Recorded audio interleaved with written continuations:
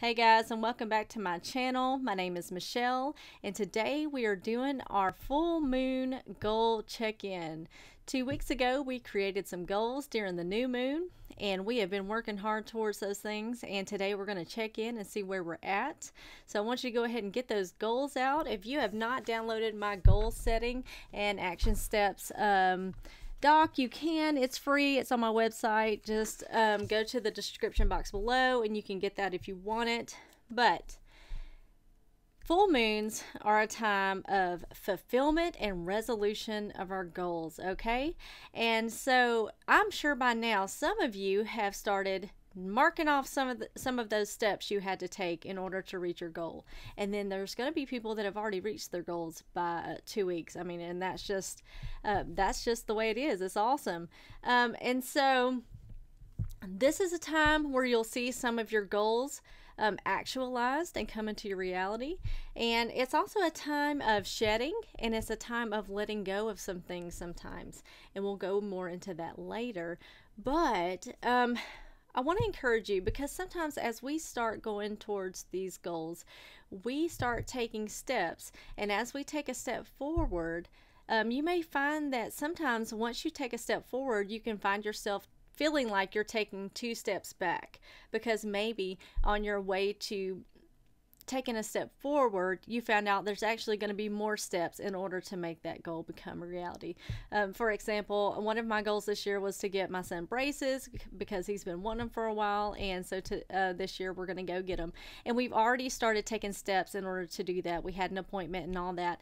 But as we went into our appointment, we realized that there was one more thing that we had to do in order for him to get braces. So we kind of took our step forward, and we feel like we went 2 steps back now, but that's okay. We're going to keep moving forward, and we're going to keep our eye on the prize, and we're going to stay focused. And it's not that big of a deal, because it's still going to come to fruition this month, so I'm okay with that as long as it gets done by the end of the month.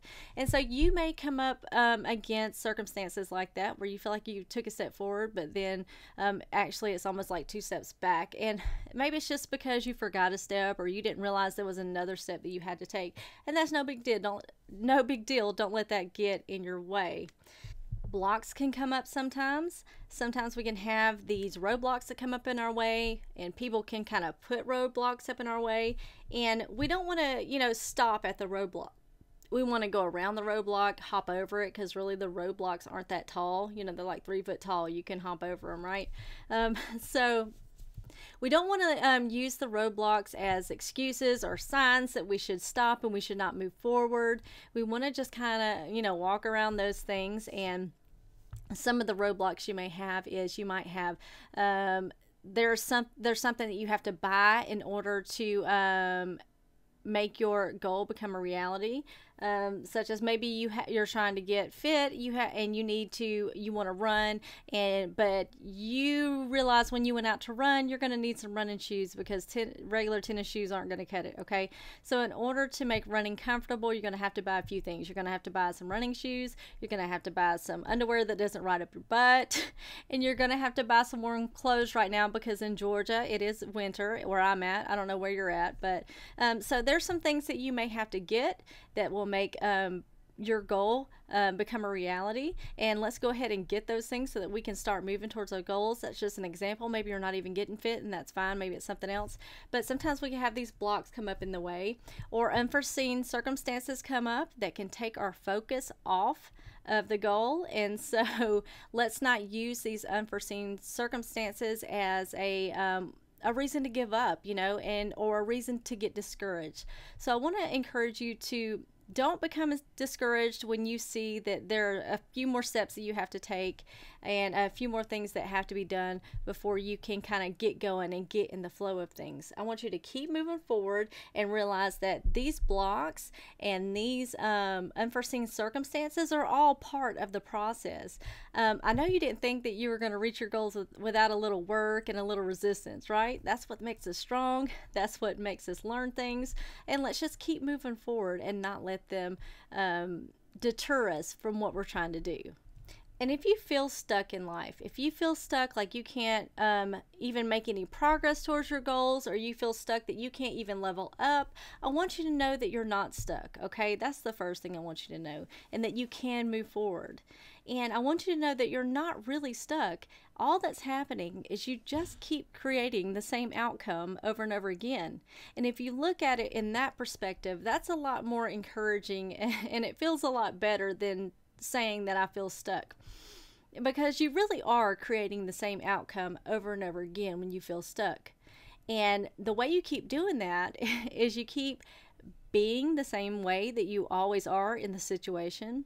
You keep taking the same actions, taking the same steps, you keep doing the same things, and you don't mix it up, okay? So you got to remember, if you want something different, you have to be different. You have to have certain different things. You have to do certain different actions in order to make your goals become a reality. So anytime that you start feeling stuck, just know, I'm not stuck. I just keep creating the same reality over and over again, because my steps are aligned with this outcome. And in order for you to align with the reality that you want to align with, you're going to have to take the steps that align with this reality, okay? So you're not stuck. You just keep creating the same outcome. Start doing things a little different. Start taking some anomalous action towards your goals, or anomalous action in general, and you'll start seeing changes.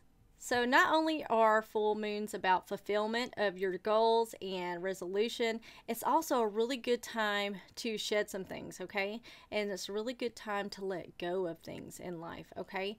So maybe there are some things that are hindering you from reaching your goals, and you're going to have to let those things go. And I like to use fitness and eating healthy as an example, because they're super easy for me, and that may not even be your goal. It's just easy for me to explain, but you can apply it to every area of your life. But like, for instance, if you're trying to get healthier and you're trying to lose weight, or you're trying to get fit, you know, there's some things that you're going to have to let go of, and a lot of habits that you're going to have to let go of, such as, if you're going to get healthy, you might want to throw out all the unhealthy food in your life, and of course you're going to have to replace those with new foods. Just something simple like that. You're just going to have to let go of a few things sometimes, okay?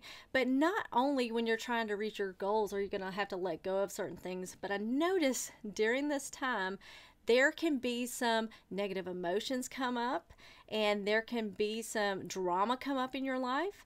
And when you do see these negative emotions come up, and you do see this drama coming up in your life, fully accept what is going on, because these things are coming up so that you can deal with them and let them go. They're coming up so you can release them, so that you don't have to deal with them anymore.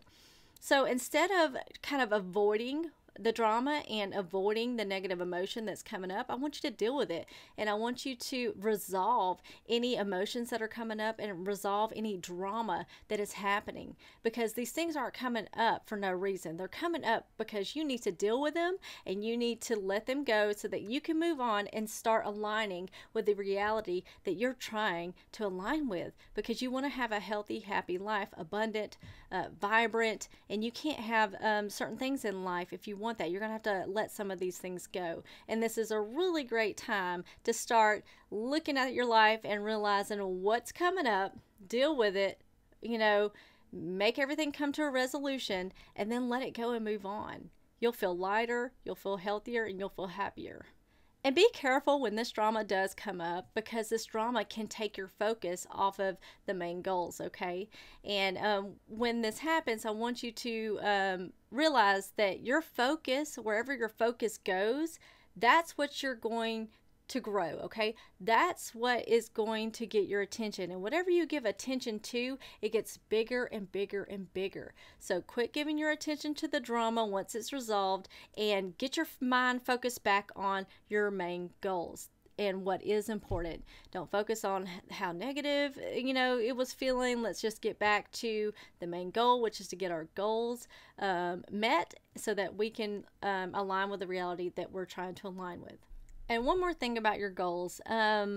If you are finding that your goals are a little rough on you and they're kind of a really hard to meet, I want you to kind of go through your goals. And even if you already have goals and you're finding them easy to meet, this can pertain to you too. I don't know why I said that, but just look at your goals, and I want you to make sure that all of the goals that you came up with at the beginning of the year are authentically your goals, that they authentically came from you. And one of the easiest ways to find out if your goals are really yours is to ask why. Why do I want to meet this goal? And why is it that I want to meet this goal? And why is it that this goal is so important to me? And if you can look at your why and feel good about that why, and feel like it resonates within you and it's a really good reason why that's your goal and it came from you, then you know it came from you. But sometimes we can look at our goals, and I want you to make sure that it's not a goal that society has pressed on you to be something, or that it's something that someone else says you ought to be, or you heard this is the way you should be, this is the way good people are. I want you to really look at your goals and ask yourself, where did that goal come from? And why do I want to meet that goal? And if it's not because it's going to make me feel healthy, abundant, vibrant, then I want you to kind of reassess and tweak it a little bit. Because we want to make sure that our goals are coming from within, okay? And we want to make sure that our goals are not feeding our ego. They're not puffing us up. We're not doing them because we want to feel better than people. We're not doing them because we want to feed some sort of ego that we have. And we want to do things in life because they benefit ourselves and they benefit others as well. We want to have goals that come from a place of love, not from a place of fear. Just things like that. So check in real quick and make sure all those goals are yours. And if they're not, really, honestly, let those goals go that society has pressed on you, or that somebody else has told you this is, it was somebody else's idea and you just thought, hey, that's cool, maybe I'll try that. Let's create some goals from within, okay? And let's do those. Okay, and before I let you guys go, I just want to say a little bit about self-care. Self-care is super important when you're trying and striving towards your goals, okay? Because if you don't take care of yourself, you're going to burn out and you're going to give up and you're going to quit. You're going to say, it's too hard. I can't handle this. What was I thinking? Who do I think I am? Okay? So what I want you to do is I want you to feed yourself nourishing foods, drink your water, move your body every day, get 7 hours of sleep. This is a really good time to meditate and check in with yourself. Give yourself some solitude, alone time to, go over what's going on in your mind. You cannot pour from an empty cup. I know you guys have heard this your whole lives, but you cannot pour from an empty cup. You have to fill yourself up. You have to nourish yourself and replenish yourself so that you can have enough energy to make these goals become a reality, so that you don't give up and that you don't just say it's hopeless, I can't do this. If you are taking care of yourself, if you are resting when you're tired, if you're relaxing, if you're taking care of yourself in these ways, you're going to be able to sustain the energy levels that you need in order to perform at your optimal level when it's time to start striving towards those goals, mentally and physically, okay? Because it's not just all physical, it's mental as well. You only have so much mental energy and so much physical energy. And so take care of yourself so that you can not burn out and keep having momentum to move forward. Okay, and so that you don't feel like a turtle slogging through peanut butter trying to reach your goals. You'll thank me for it. And another thing I like to do during these full moon times is I like to clean my space, declutter some things, the nightstand, the desk, whatever I have in my house that's decluttered. I like to clean and get everything nice. I'll feel grounded. It feels good. It's like a good, clean energy going on in the house. I like to light candles, and I may burn my favorite incense. I love Palo Santo. It puts the good vibes in the air. And if you got some sage, you can sage the house. It kills bacteria in the air, and it gets rid of those bad vibes. You can put the good vibes back in with the Palo Santo, and yourself, of course. But yeah, those are just some tips I have for the full moon tonight. I hope you guys will do some of these things. You can journal, go over those goals again. Let's reset. And let's meet back in 2 weeks and let's check in on these goals again, because I think this is really good for us, and I think it's good to have somebody to help you stay on track. And if you're interested in finding more about what I do, you can go to my website below and find out more. Download the goal setting and action steps list. Get started if you haven't. It's going to be awesome, and I will see you guys the next time I make a video. Y'all have a good day. Bye bye.